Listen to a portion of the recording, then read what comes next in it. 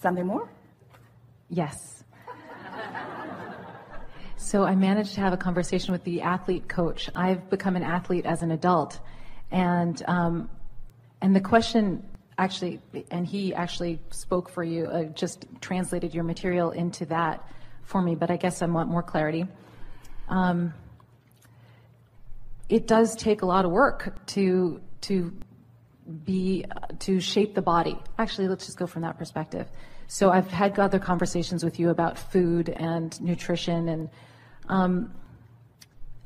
is it just because my belief is that it has to be hard, or that it has to require it requires a lot of focus? That's why it requires a lot of focus. That's what that cellular memory is that he was talking about. In other words, because of the way you've been thinking, you have convinced your body of some things. But as you change your thinking, you will change the thinking of the cells of your body as well. The cells of your body are so compliant to what's going on with your thoughts. So right now, because the entire universe is, when you believe something is hard, the universe will demonstrate the difficulty. When you believe something is easy, the universe will demonstrate the ease. It's just law of attraction in action all the time. So right now I believe I have to follow a nutrition plan. I have to follow a diet in order to keep my body the way I want it. If I could shift that belief. Or have you been has your desire inspired you to the path of least resistance for now? Yes. That's the best way of saying right. it. The diet is the path of least resistance. Your desire and your alignment have inspired you to a behavior that is the path of least resistance. But the path of least resistance, hear the words in that, path of least resistance. In other words, it's like the universe, we're going to give you the statement of the year. The universe is always giving you everything that you will allow. The universe is giving you everything right up to the degree of resistance that you have in place.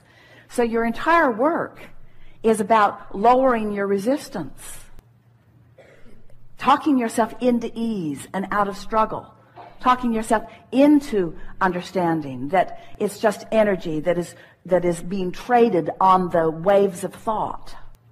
It's giving me as much as I can handle right now. It's giving you as much as you are allowing, and handling it may be a way of saying it. It's giving you as much as you have brought yourself to be able to believe. It's giving me as much as I can allow in to that level, and if I can allow in more. And since I have the ability to continue to morph my thoughts into greater allowance of greater ease, then I can do it. You see, this all is part of this mindset where humans, in their comparison and in their determination to see themselves as unworthy or subservient in some way, have come to the conclusion that there is a price to pay for everything. And we'll go along with that to this extent. The price to pay is the price of alignment. But the price of alignment is the absence of resistance. So the price that you're paying is ease, not struggle. And once you get that squared away in your mind, we would like to just zap all of you with this understanding that you are surrounded by this nucleus, by this soup of well-being and love and prosperity and well-being. And here you stand within it with armor around you, not letting it in. Armor that you picked up in kindergarten, armor that you picked up from your mother, armor that you picked up from your friends.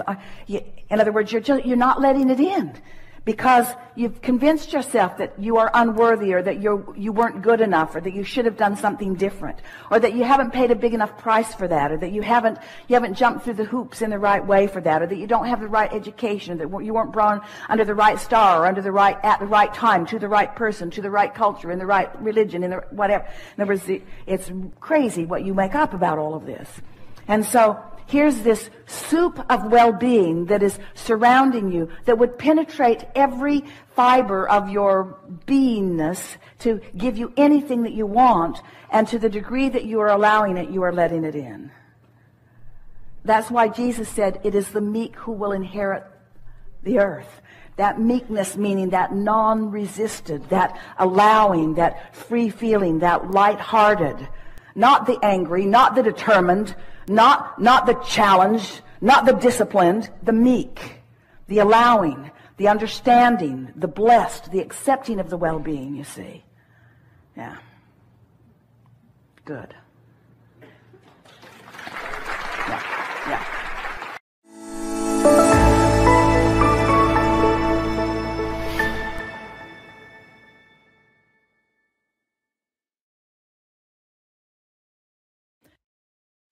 Thank you so much. It's so exciting to be in your energy. It just reminds me that all is well, and I forgot that until 5 minutes before I got here. My question is, I love your work, and I try and remember to practice it, and I'm in a relationship, and we can go south with each other so quickly. Have we made our explanation too complicated? I've been studying your work since 1990. I'm trying really hard to remember your words, and so we want to give them to you in an easier to remember format. Get happy in any way you can.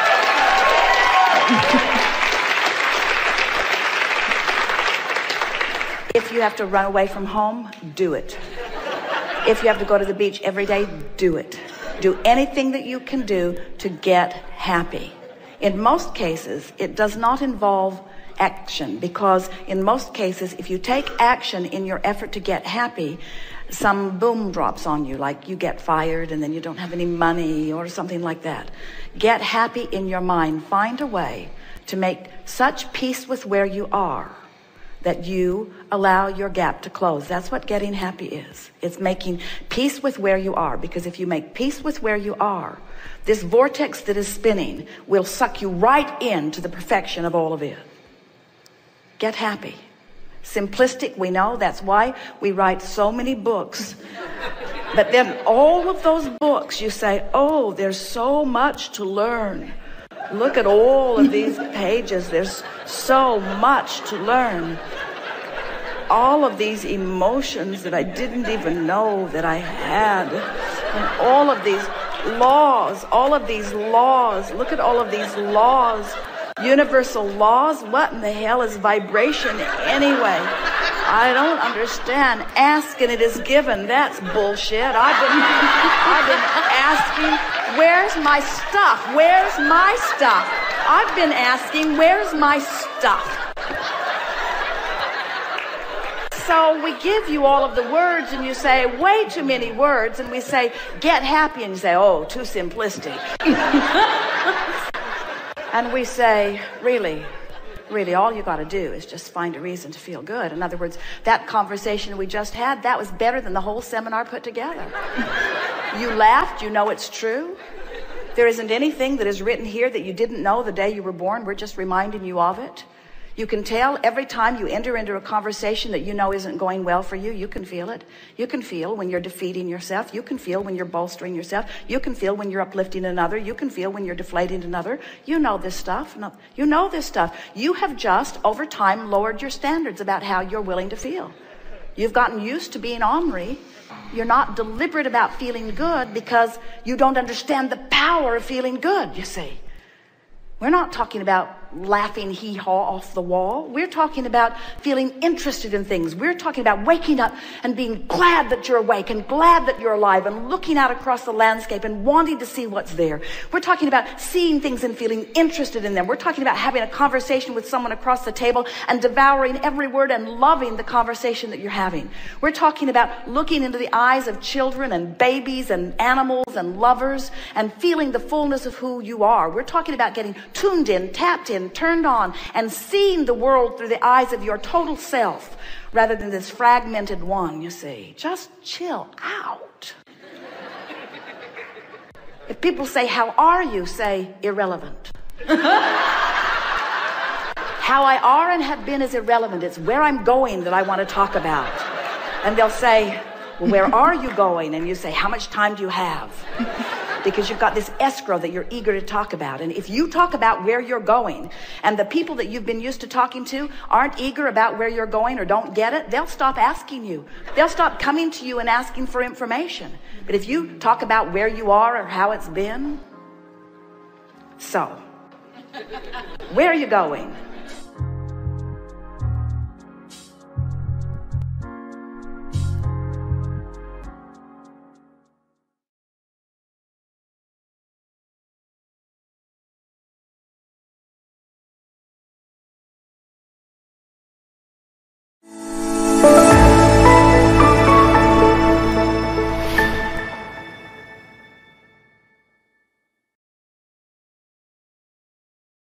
How do I want and kind of leave it alone so that whatever I want comes to me? By feeling worthy.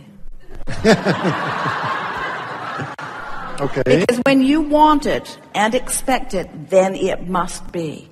But you said the key words, leave it alone. Because it's one of the things that is a little bit amusing, you probably won't think so, but it really is that when you keep asking the question, or when you keep asking for a solution, then you're standing in the place of the absence of the answer or the absence of the solution. Right.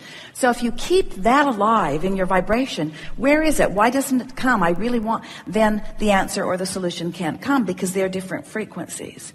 So leaving it alone really is the key. In other words, you've already asked for it. Now get on to other things and allow it to come. Don't keep the absence of it alive in your vibration. So how do you set it aside and let it in, to allow it in without thinking? How do you stop thinking about it? Well, if it's something that you really have a hard time setting aside, and things you really want are often like that, then you have to find a way of just being general about it. Speaking about it in the most general sense will soften your resistance about it. Want to talk about the details? It's getting better and better, everything in general, and I do try to keep it general because I did learn that from you. I don't really have anything You either specific. have to change the subject, but the thing is, we were talking earlier about the momentum. So if you have a need that hasn't been filled, and the need is really raw to you, it's something that you really, really, really, really want, but you want it, you're yearning for it, you want it from that place of not having it. You're slowing it down because that vibration is so active. It's keeping you from being a vibrational match to your vortex, and it's preventing. It's like your vortex is here and you're here, and it can't flow in. You've got to do something to raise that vibration. So distraction is a good thing. Getting busy on other things. Find something to do that occupies your mind. Make lists of the things that are working.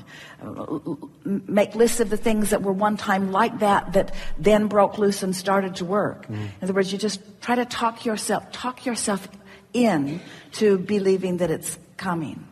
Going general really is a good tool. Things do work out for me, and there have been things that I've wanted that weren't there and then came later.